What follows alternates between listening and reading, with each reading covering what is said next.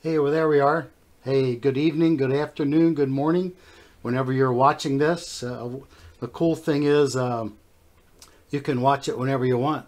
Amen. You can come on in the morning or in the evening when you're not doing anything, and or a month down the road, people can come on and watch the word being brought to them, and just thankful for the opportunity to share God's word, and whatever little or more it is.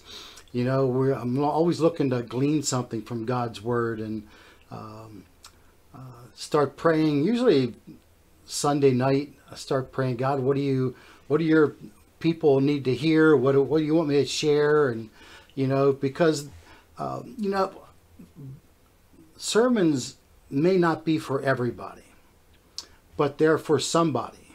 Sometimes it's for everybody.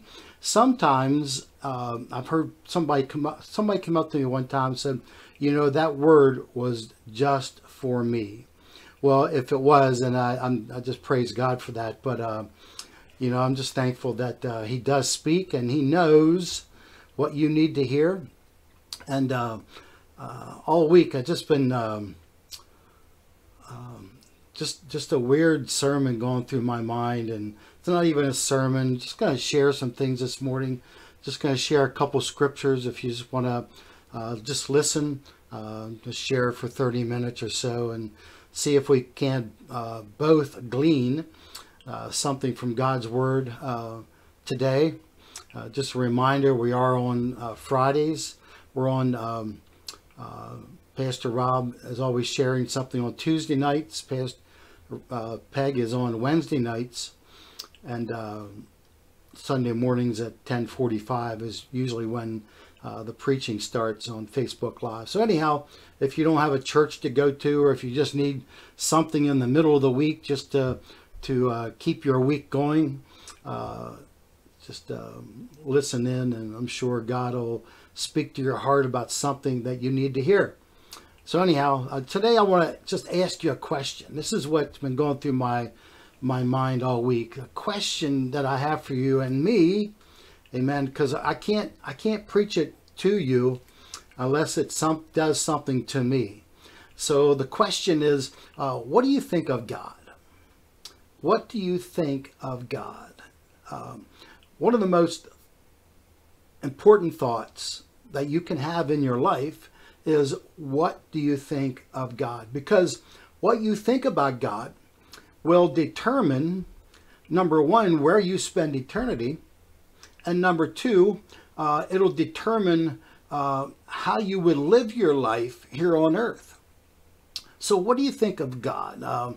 If you think He's just some invisible, impersonable idol, that you can't see, you can't touch, you can't feel, whatever, you'll be thinking, well, since I can't see God, I have to do this life thing myself, and I have to make my own path in life. And I think because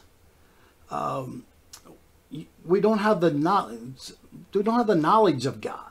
We don't know about God, so we don't think about God. So what does God want with me? What are His plans for my life? And if you don't know, you're not going to think about God and ask Him. There's a popular scripture, I'm sure you all know this one. It's Jeremiah 29:11. It says, listen to what it says: "For I know the thoughts I think towards you, says the Lord, thoughts of peace and not evil, to give you a future and a hope." So God has a future. He has plans for everybody's life here on earth. But most people think, well, I have to do this myself. I'm a self-made man. I'm a self-made millionaire or whatever. And so they don't even bring God into the equation and see what He has for our lives. So what do you think about God? Are you thinking about God?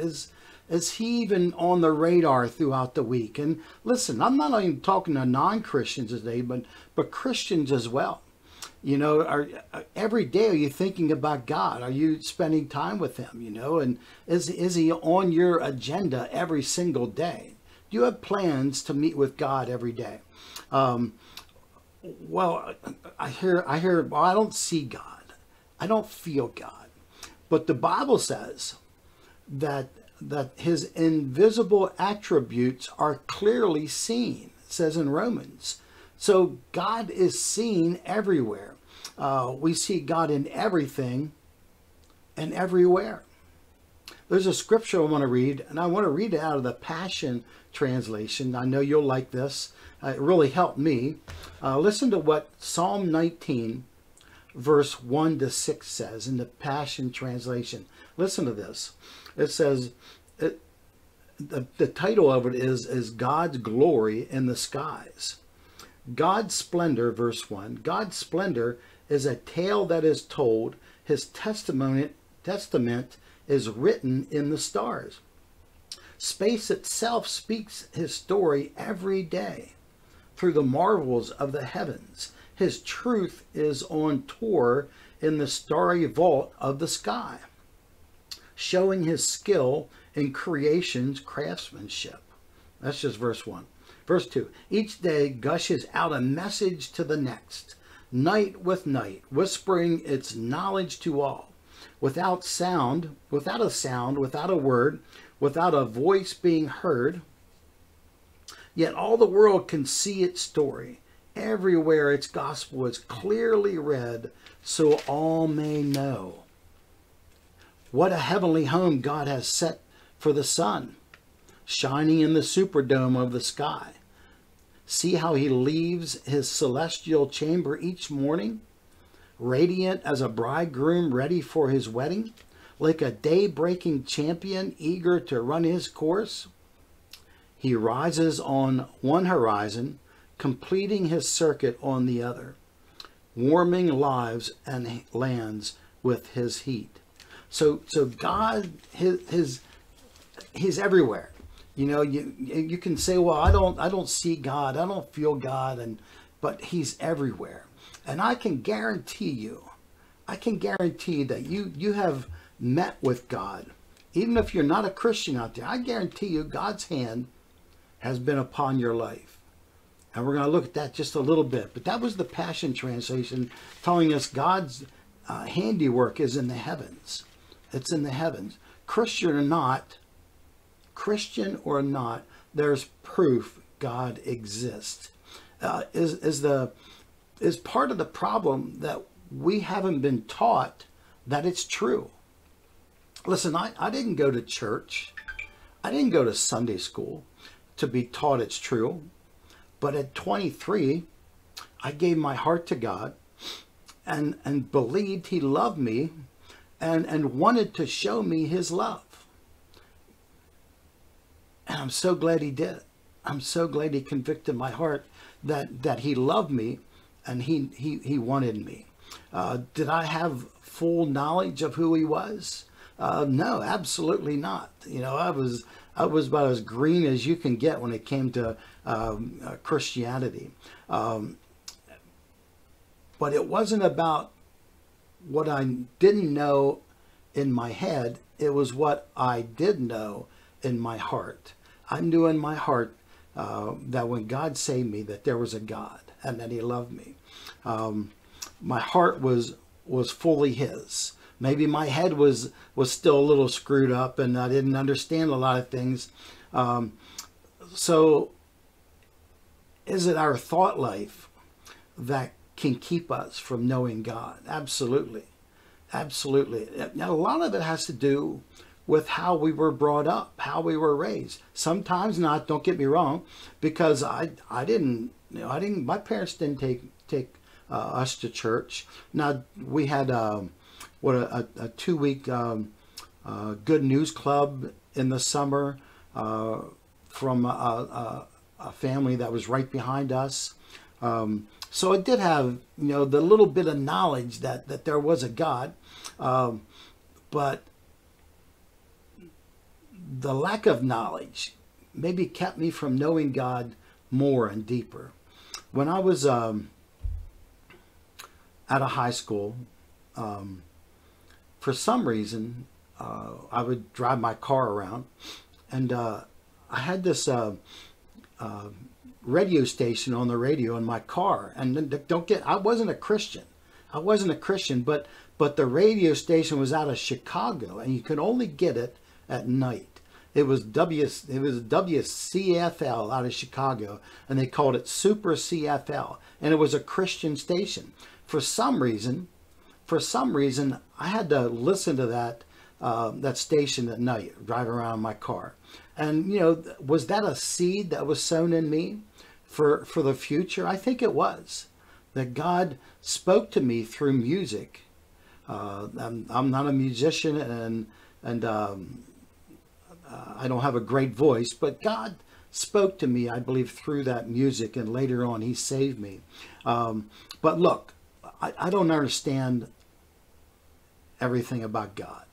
And I hear that all the time. Well, I don't understand why God did this or why He didn't do that. But I'm still learning His ways. Does it get discouraging at times? Does it get disappointing at times? Yeah, absolutely. But you know what? When you know that God loves you, know that God has a plan for your life. We just read that in Jeremiah 29. And God has a good plan for our lives. Does it always feel like it? Does it always line up with what we think should happen? No, absolutely not. But God has a plan for my life, and He has a plan for your life. Even if you don't know God and know Jesus as your Lord and Savior, that God has a plan for your life. Amen. He has a plan for your life. Listen to Isaiah 55, another familiar scripture. These aren't scriptures that you don't never heard of. Listen to Isaiah 55, verses 8 and 9. Listen to it. And this is in the New King James. God says, for my thoughts are not your thoughts, nor are your ways my ways, says the Lord. As the heavens are higher than the earth, so are my ways higher than your ways, and my thoughts than your thoughts. So God's thoughts and ways don't always line up with our thoughts and ways, but He moves us by His Spirit and by His Word to where He wants us to go. And it's a great thing. It's a great thing when you're connected with God and you seek God and all of a sudden He's leading you down this path that maybe you never thought you would go down before. Maybe it's a job opportunity, or maybe it's whatever. You fill in your own blank. But God has a plan and a purpose for our lives, and we really need to seek Him for that plan and purpose.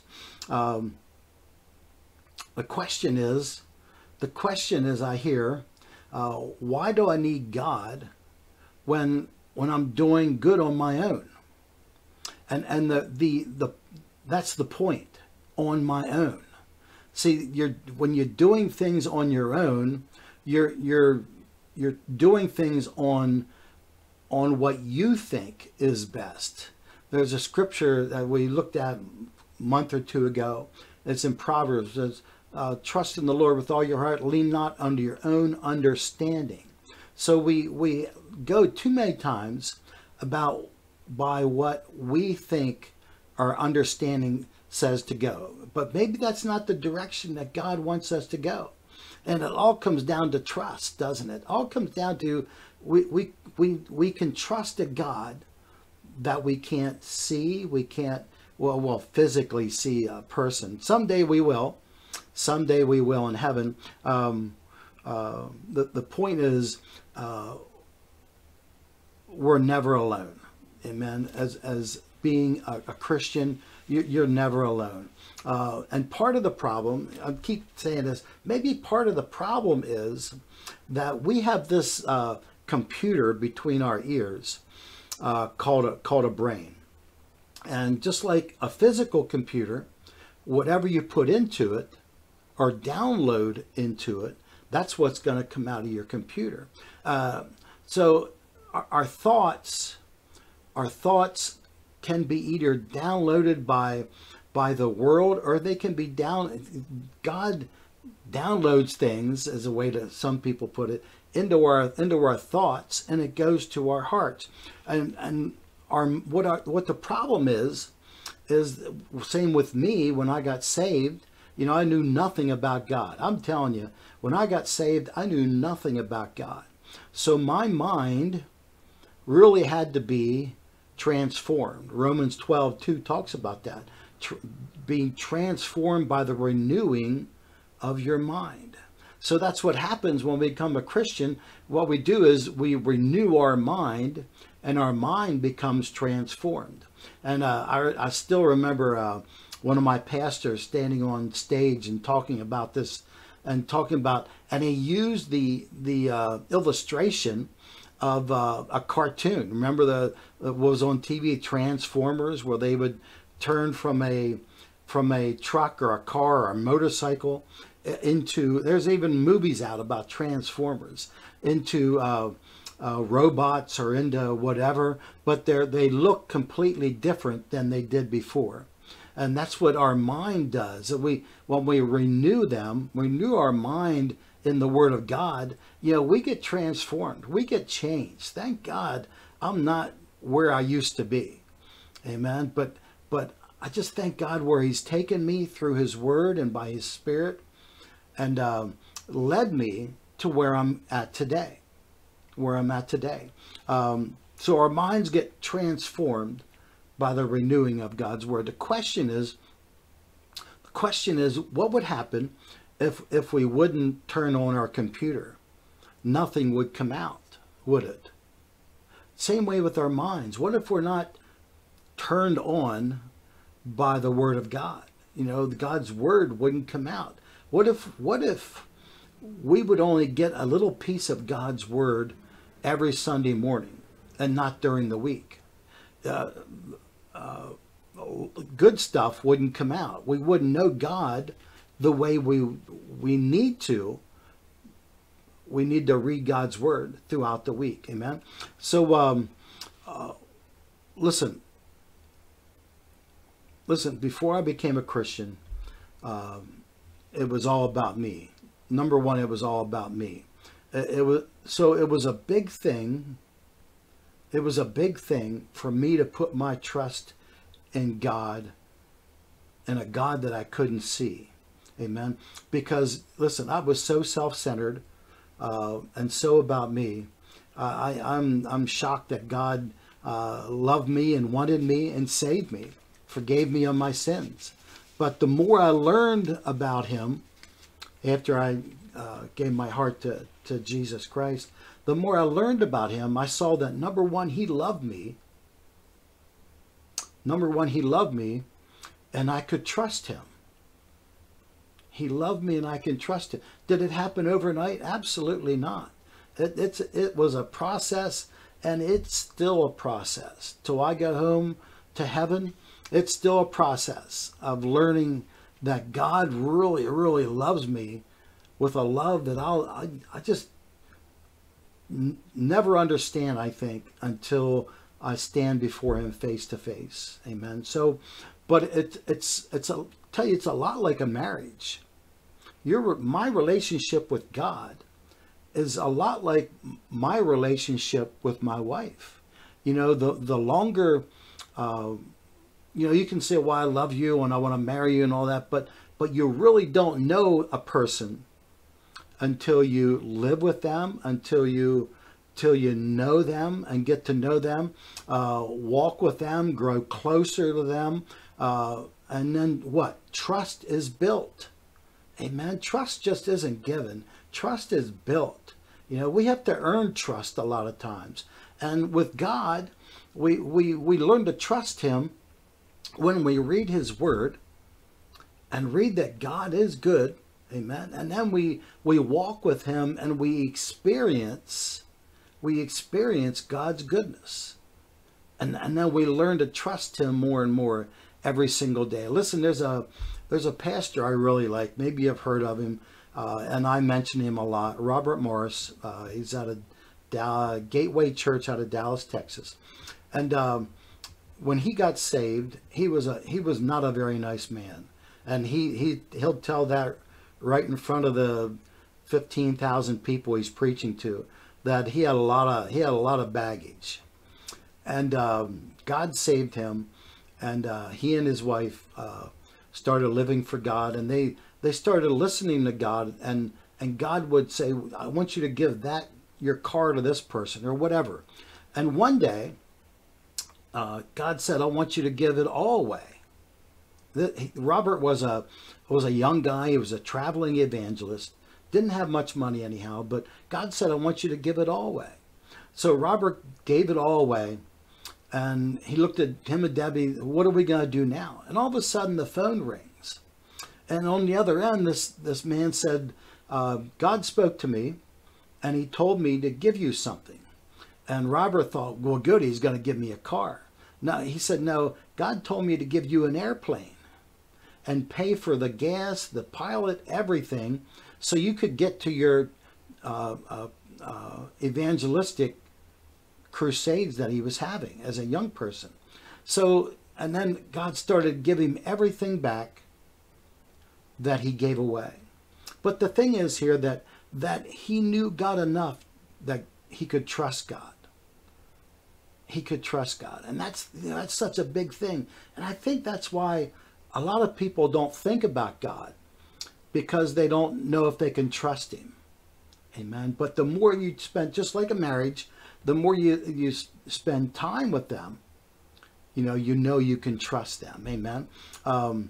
Even through your tough times, even through the easy time and the tough times, you know that you can trust God. It's not like the Israelites. Remember the Israelites, God delivered them out of bondage, and God supplied all their needs, everything. They, and they were going through the wilderness, and all of a sudden, things didn't go the way they thought they should go.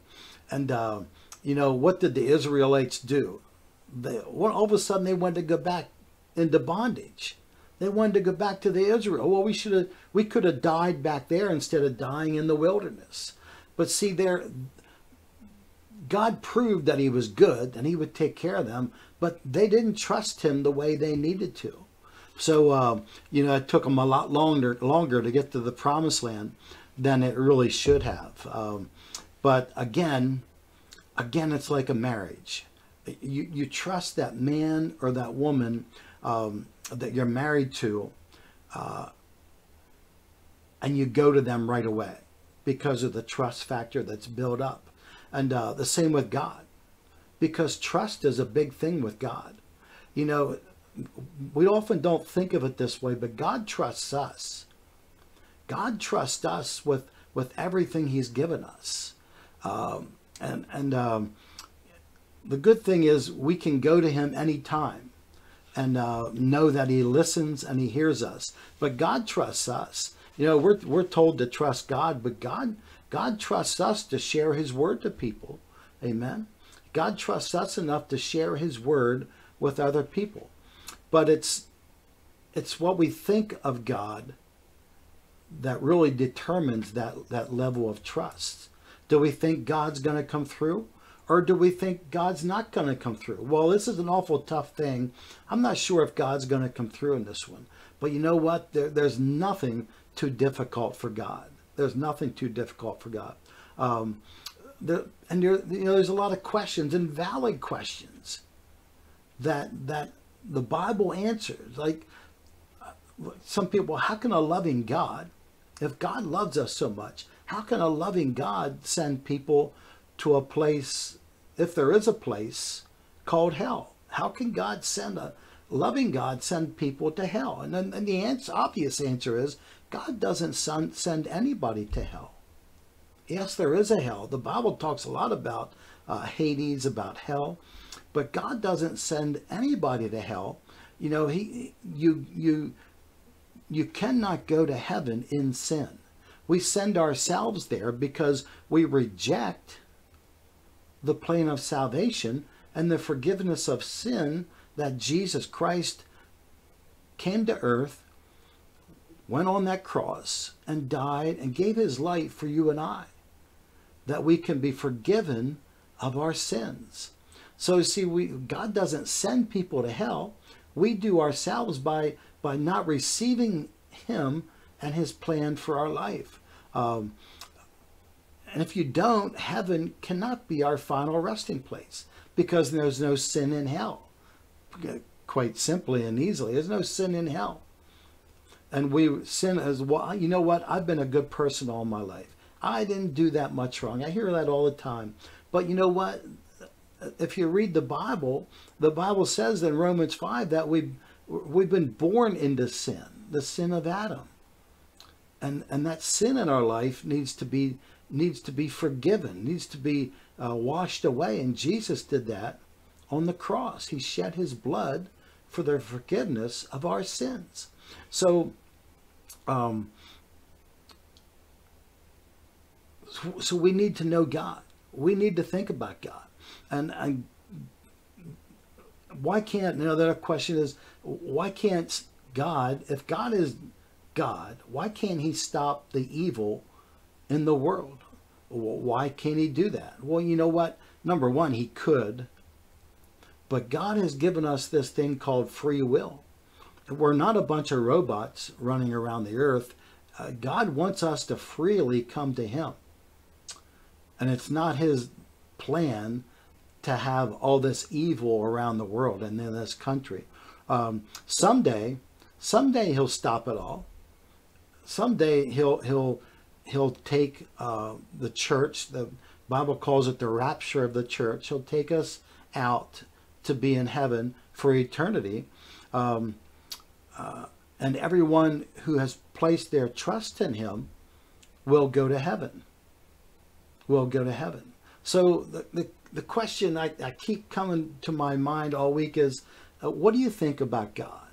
And why don't you think about God?